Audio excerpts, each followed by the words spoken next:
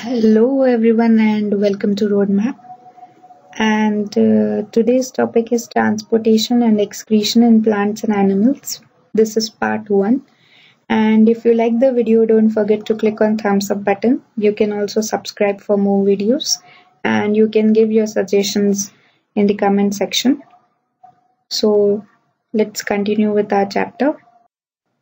The topics to be covered are introduction, transportation of materials and organisms in unicellular organisms and multicellular organisms, and transportation of materials in plants, human circulatory system, excretion, excretory system in humans, and excretion in some other animals. So these are the topics which we are going to learn. Coming to the introduction, you must have learned that food is digested, right? And how food is digested and absorbed? Through the digestive system of animals. In green plants, it is manufactured in leaves, and it does not remain there as it has to be utilized by all the tissues and cells of the body to carry out various life processes. Now, tell me one thing, that what is life process? We all do daily activities in life, right?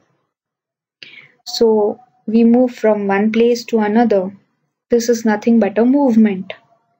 And this movement is nothing but a life process.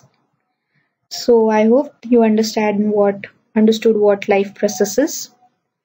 So examples of life process like movement, growth, sensitivity, these are all the examples of life processes. So therefore, food must be transported, because to carry out these life processes, we move and we do all the daily activities. For that we require energy, and that energy comes from food we eat. So the transportation of food, how is this done? The body of an organism must have an efficient method of carrying materials from one organ to other through a transport system. And so why a transport system is very important. In this chapter, we are going to learn about the transport system, like how the transportation takes place.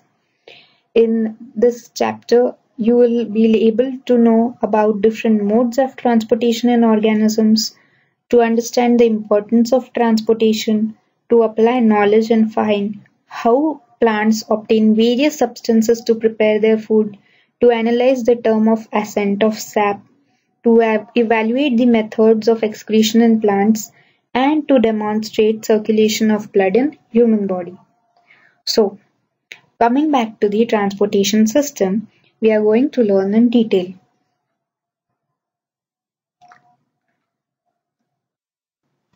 Now, transportation of materials takes place, right? And transportation of materials takes place in unicellular organisms as well as in multicellular organisms. It takes place in plants, it takes place in animals, it takes place in us, like in human body. So, we are going to learn now transportation of materials in unicellular organisms.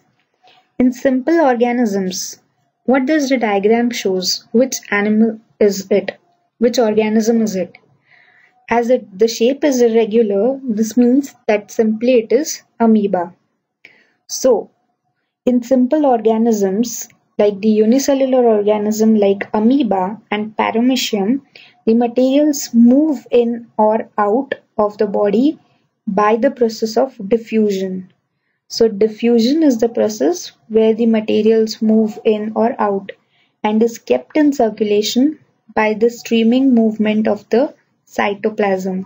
So it is in circulation with the movement of cytoplasm. You can see the dots in the diagram, that is nothing but a cytoplasm. So the streaming movement of cytoplasm takes place in amoeba. A well-defined transport system is absent in these simple organisms because the cell remains in direct contact with the environment. So a well-defined transport system is absent in unicellular organism like amoeba because the cell remains in direct contact with the environment. So I hope you got that transportation of materials in unicellular organisms, how it takes place. First, that the materials move in and out of the body through diffusion, and the streaming movement takes circulation is taken place by the streaming movement of cytoplasm, and a well-defined transport system is absent because of the direct contact with environment. So these are the 3 points that you have to remember. Okay, now coming to the transportation of materials in multicellular organisms. Now, guess the figure which is there in the diagram. You must have went to river system and you must have seen many a times green color. So what does green color indicates? It is nothing but algae. So transportation of materials in multicellular organisms like algae. Algae is the example of multicellular organisms. In multicellular organisms, there is a definite system of internal transport, and in plants, transport of materials is carried out by vascular tissue system. The transport system in man is also called as circulatory system. So the two important points about the transportation of materials in multicellular organisms is that the internal transport and vascular tissue system. So far we have learned about the transportation of materials in unicellular organisms. In amoeba, diffusion takes place and the movement of cytoplasm and the direct contact with the environment. So there is the absence of transport system, and the transportation of materials in multicellular organisms, internal transport, vascular tissue system. Why transport system is important, how it is important in our life process and how it is done. So in our next lessons, we'll learn about the transportation of materials in plants and the transportation of a system in human beings. So just stay tuned for more lessons to come, and I hope you liked the video. Thank you for watching.